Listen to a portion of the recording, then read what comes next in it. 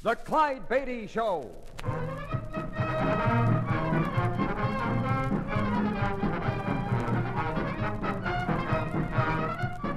The world's greatest wild animal trainer, Clyde Beatty, with an exciting adventure from his brilliant career. The circus means thrills, excitement, snarling jungle beasts. The circus means fun for young folks and old. But under the big top, you see only a part of the story. The real drama comes behind the scenes, where 500 people live as one family, where Clyde Beatty constantly risks death in the most dangerous act on earth. This master of the big cats has journeyed to Africa and India, hunting down his beasts in their native jungle. All of this is part of the Clyde Beatty story.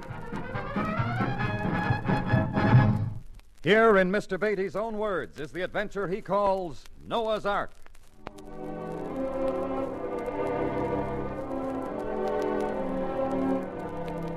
If you've ever thought of making circus life your career, remember this. The circus packs up and moves at least 170 times during a 200-day tour. That means you literally live out of a trunk and call a Pullman your home. Change is the rule. Change and movement. In all sorts of weather and under all kinds and varieties of conditions, the community of hundreds comprising the circus is constantly on the move. The worst possible of all these conditions is storm. When a sudden rain squall hits, when gusts of wind blow out the sidewalls, rip up tent stakes, and balloon the canvas of the big top, there comes the time that's dreaded by circus people. Most affected are the animal handlers. When the storm really gets underway, their charges grow panicky and unmanageable. Though the circus audience is never exposed to any danger whatever, nothing disturbs me as much as the thought of thunder and lightning catching up with me when I'm in the ring with my lions and tigers.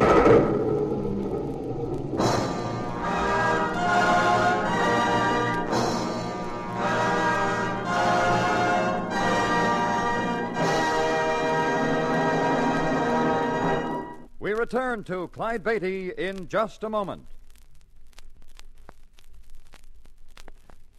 And now, back to Clyde Beatty's adventure entitled Noah's Ark.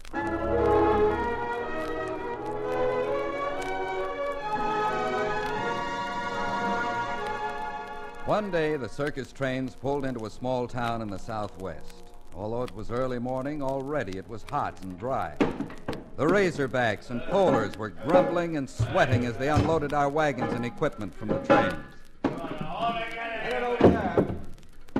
Hi, Mr. Beatty. Sure hot, ain't it? Oh, hello, Mrs. Riley. Yeah, plenty hot. How's the unloading seem to be going? From the grumbling going on, I'd say we was right on schedule. When the boys don't sound off, you have to worry. Glad I don't have to push that heavy stuff around on a day like this. I bet you none of them fellas would swap jobs with you, though. Well, I better get back and see what they're doing with the wardrobe. All right, Mrs. Riley. Call on one of the girls if you need any help. Clyde, I've been looking all over for you. What in the world are you doing here? Hi, Harriet. I'm just watching the boys unload. On a day like this? You should be resting for the matinee. Just wanted to check things. Couldn't you check things in a cooler spot? I'm worried. Don't like the feel of this weather. Clyde Beatty, you're as bad as those cats of yours.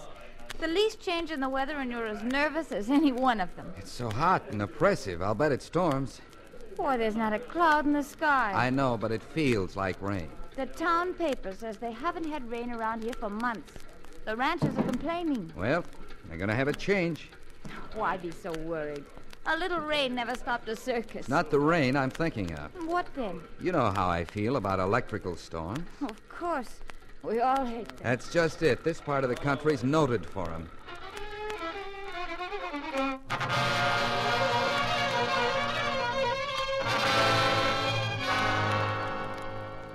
Well, Clyde, I was sure we had all the folks in town at the matinee, but tonight they're all back, plus every rancher's family for miles around. What's that, Norman? A good crowd? Yeah, just came from the ticket wagon. It's a straw house.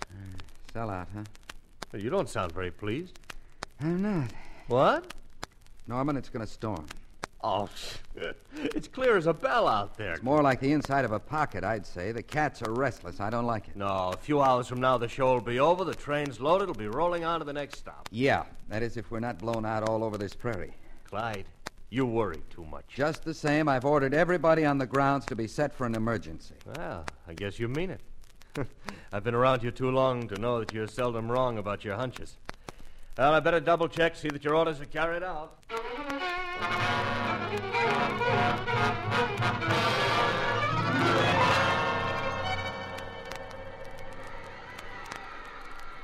I was about two-thirds through my act when signs of what I'd feared became a certainty. The 40 lions and tigers in the arena became more and more restless. They grew hazy about cues and unresponsive. I could hear the loosened poles of the tent structure bobbing up and down, an unmistakable sign that a heavy gale was blowing outside. As the gusts of wind intensified, the band played louder to be heard. Suddenly, there was a terrific clap of thunder.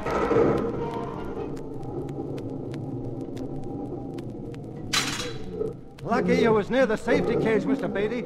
That thunder's got them cats scared to death. Yeah, the wind's died down, but a thunderstorm will make them even harder to handle. Mike, get that band to play real loud. Mr. Robinson's signaling them to start up again. That's better. It'll help cover the sound of the storm.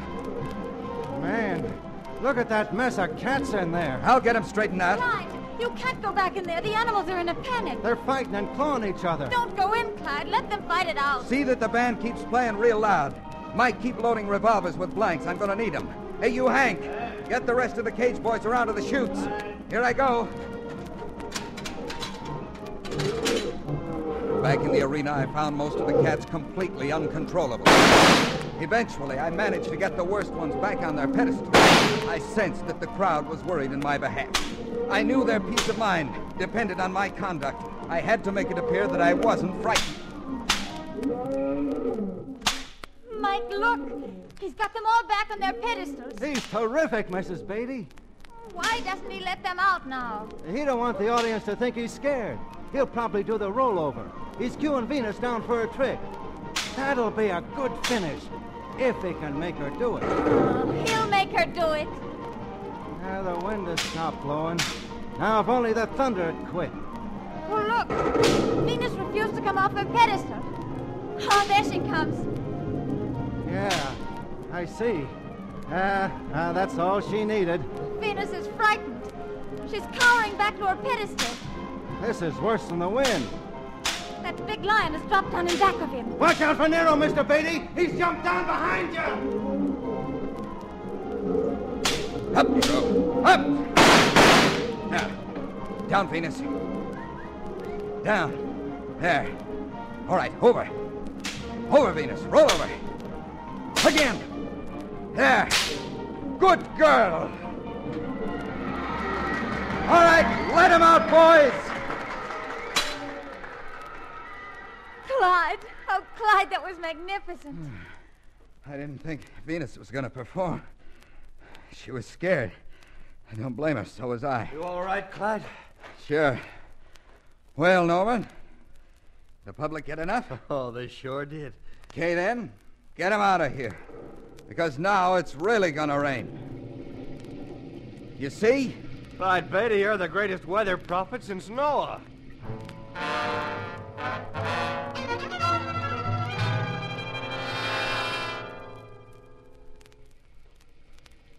My friend and manager Norman Carroll made a reference to Noah. A comparison between that stalwart captain of the Ark and myself took on added significance as the deluge continued. By the time the last of the audience had left the big top, the circus area was a quagmire. To move a circus is always a race against time and train schedules. On this occasion, our movement was slowed to a walk, or rather a squish. All of us, from the roustabout to the star, sloshed through mud in a frantic effort to get our equipment packed and rolling. You sure wished a deluge on us, Clyde. Can't you do something about turning it off? Well, upstairs there's a man who fixes things. You better talk to him. Oh, I have been. Looks like the ranchers got their prayers to him first. Well, Norman, this ought to make the grass grow. Well, Clyde, if it keeps up, the ranchers can start raising goldfish instead of cattle. That's right. And we could have an aquacade instead of a circus. Mr. Beatty! Over here, Mike. The catmen say the tractors is bogged down. They can't move the cages. They're getting flooded. The cage cover's up. Yep. And lash some tarps over them, too. Have Rockwell get his elephants down there to pull the wagons to their trains. Right, Mr. Beatty. The thunder and lightning, Clyde, had those elephants kind of skittish. Sure hope Rockwell calms them down enough to work. Well, I hope he can try. If they can't be made to work, we're really in for it.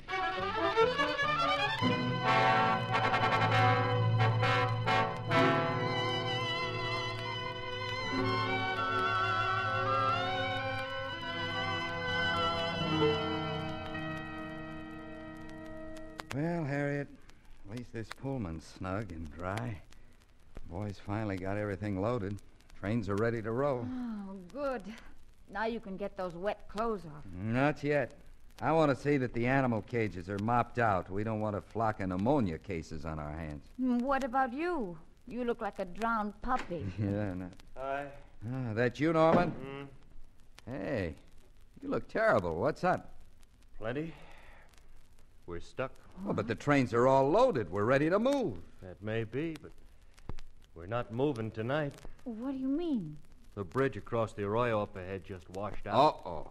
And the tracks in the downgrade behind us are under 4 feet of water. But, well, at least we're safely on the train. In the middle of nowhere. Yeah, water's rising all around us.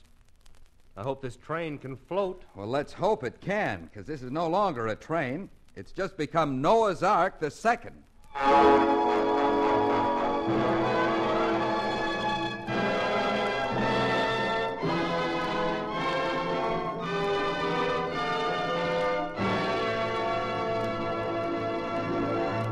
We continue with Noah's Ark after this message. Back to Clyde Beatty and Noah's Ark.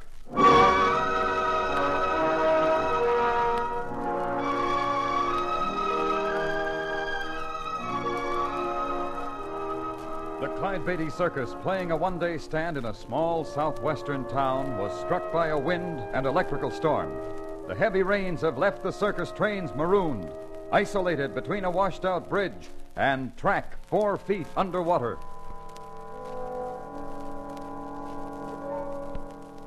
Old Man Noah must have been the greatest of all animal trainers. He battled the elements for 40 days and nights aboard an ark loaded with wild beasts. I'd have given anything to know how he fed them, because although we didn't expect to be stranded that long, we numbered over 500 people with 2 trainloads of ravenous animals. Well, Clyde, here's the bad news. The forage and commissary reports, eh, Norman? Yeah. We can serve breakfast to the crew tomorrow, and if we go real easy, maybe lunch and dinner. What about the animals? 1 round of fresh meat for your cats. That's all. Hay and grain? 5 tons of hay, 700 weight of grain. But, Norman, the elephants alone will finish half the supply by tomorrow night. And the horses and camels and the other animals will finish the rest. Brother, are we in trouble? Can't we get some supplies in town? No, I doubt it, Harriet. Cleaned them out feeding the circus today. Well, we'd better go see. We might at least pick up some hay and grain. How'll we get there? Swim? It's a half-mile to town, and the floodwater is now running 5 feet deep all the way. Ah, great. Don't worry, boys. I've got an idea. Have Rockwell bring Anna May around.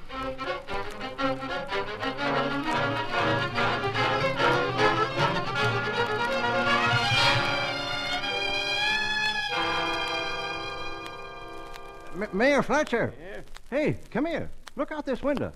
There's an elephant with 3 people on its back swimming down Main Street. Oh, easy, Sheriff. Now, easy. I told you hard work could catch up with you someday. No, I tell you, there's an elephant out there. He's climbing the courthouse steps. Yeah. Is it a pink one? Come see for yourself. Well, I'll be doggone. It is an elephant. See, I told you. Yeah.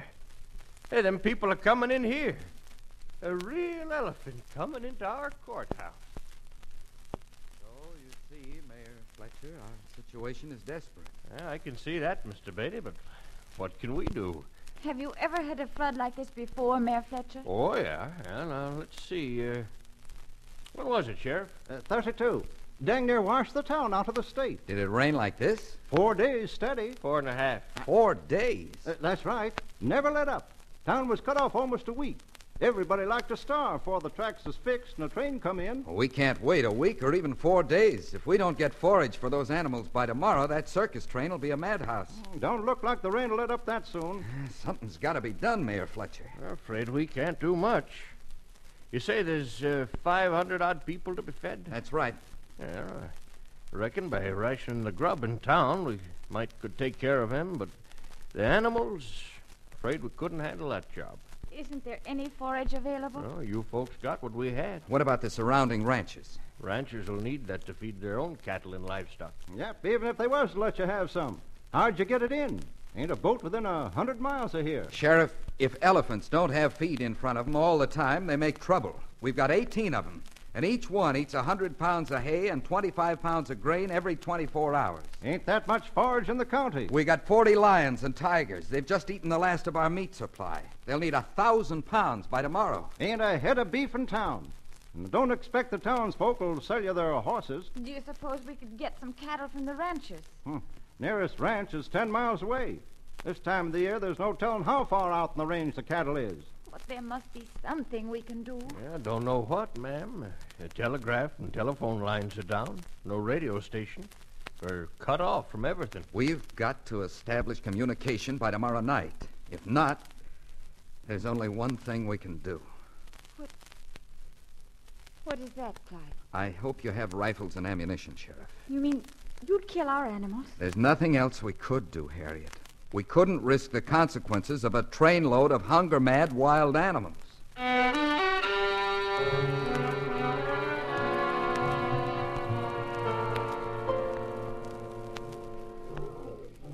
Them cats know it's past mealtime, Mr. Beatty. I know, Mike.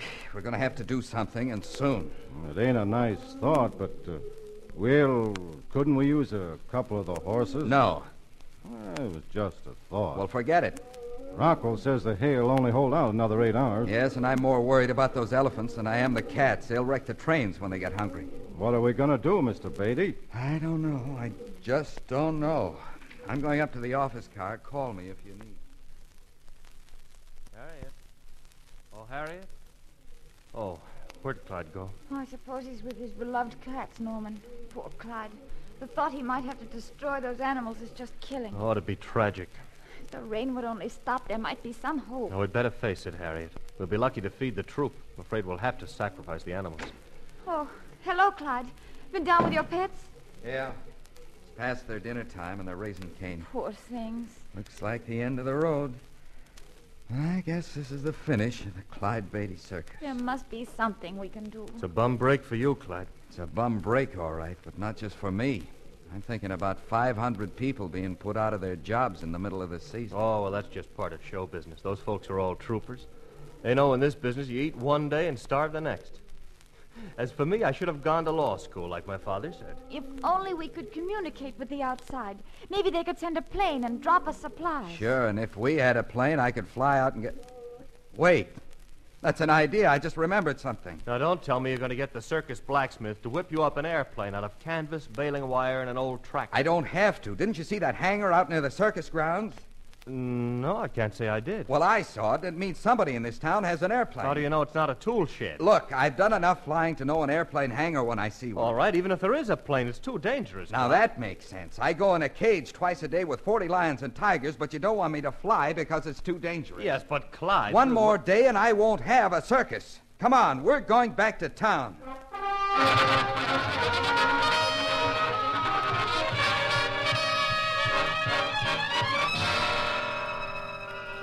Sure, there's a plane in that hangar, Beatty.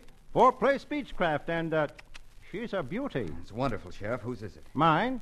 Hunt coyotes from there with it. Fly off on fishing trips and such. Will you let me borrow it? You're a pilot? I hold a commercial license. How about it? Now, hold on now. Where do you figure to go? Oh, about 100 miles north of here. I don't know. It's a mighty nice little ship. Wouldn't want nothing to happen to it. If anything happens, you'll get another. I'll leave my personal check as a deposit until I return.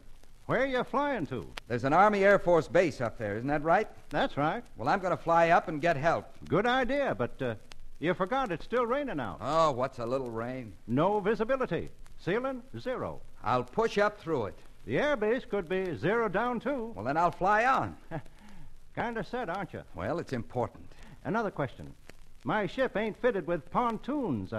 How you gonna take off? Oh, there must be some high ground somewhere around here. There's sort of a plateau about 5 miles from town. Good, I'll take off from there. I said it's 5 miles from town. The ship's here. We'll get it out there. Look, I hate to butt into this, Clyde, but now you're talking crazy. Look, Norman, we've got a blacksmith and carpenters with the show, haven't we? Sure, what do you want him to do, build you a bridge? No, I want him to build a raft. A what? You heard me. Now get on back there and start the boys to work. Well, what'll they build it out of? They can improvise something. They can cut up a boxcar if they have to. And how do we get this so-called raft out there? Get Rockwell to hitch up Anna May and one of the other elephants. They can pull it. Well, this is the craziest thing since Uriah Green's flying machine, but you're the boss.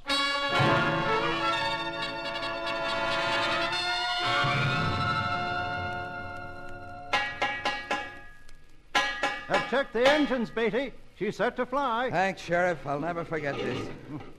I still think you're crazy to fly in this stuff. Don't worry, I'll make it. This is a dandy little ship. Ain't worried about the ship. Just don't figure a lion tamer flying her. The word is trainer, not tamer. Have it your way. Well, good luck, son. Thanks. Now, look, Clyde, I've had a tough time keeping this business from Harriet. She knows something's going on. What'll I tell her? Just keep stalling. Tell her I went fishing or something. She's awful suspicious, but I'll try. Have Buck start lighting those flares in about 2 hours. I want to find this place when I get back. Right. Good luck, Clyde. So long.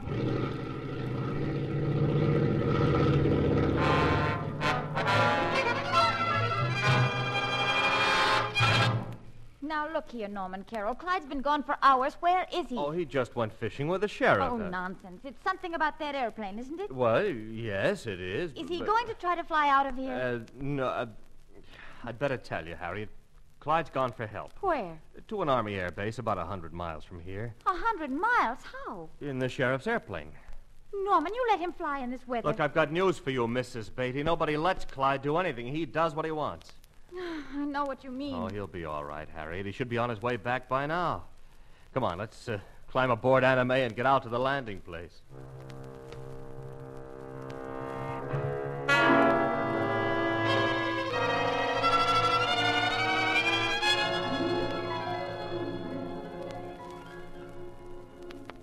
How long has it been, Norman?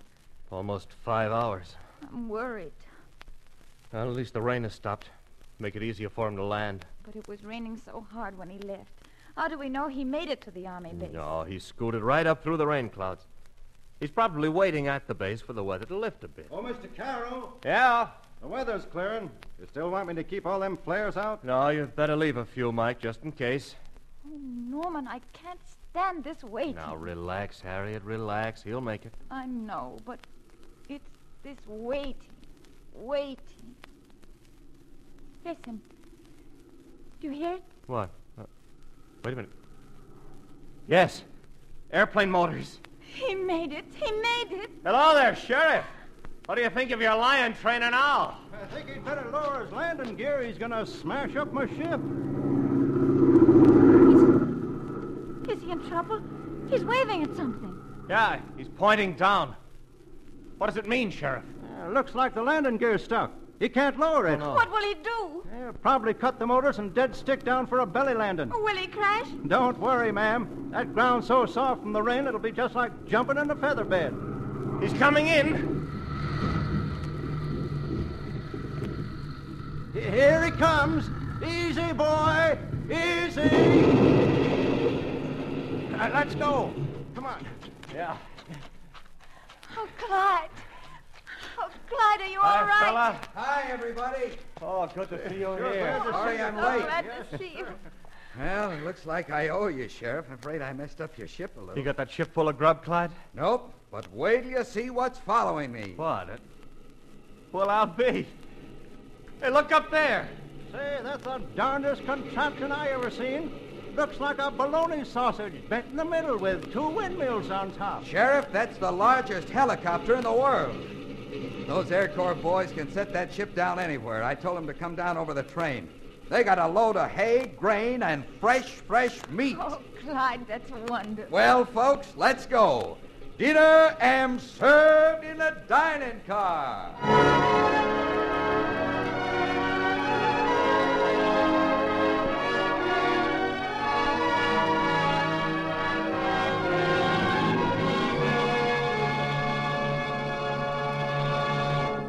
Clyde will be back with a preview of our next exciting story. But now, a message of interest to all of us.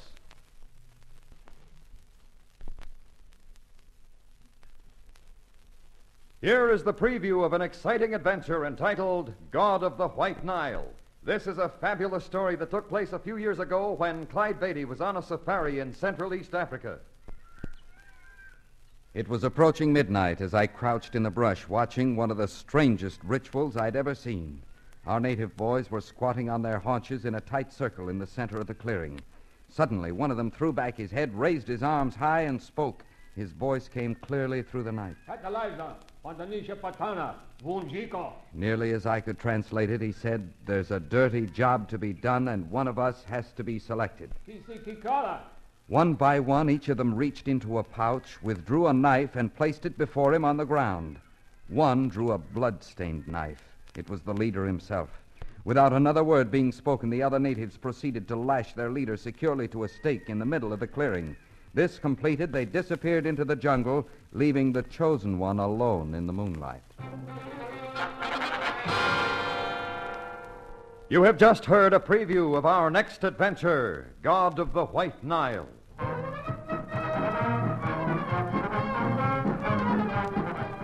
All stories are based upon incidents in the career of the world-famous Clyde Beatty and the Clyde Beatty Circus. The Clyde Beatty Show is produced by Shirley Thomas. Noah's Ark was written by Frank Hart Tossig. All names used were fictional, and any resemblance to persons living or dead is purely coincidental. This is a Commodore production.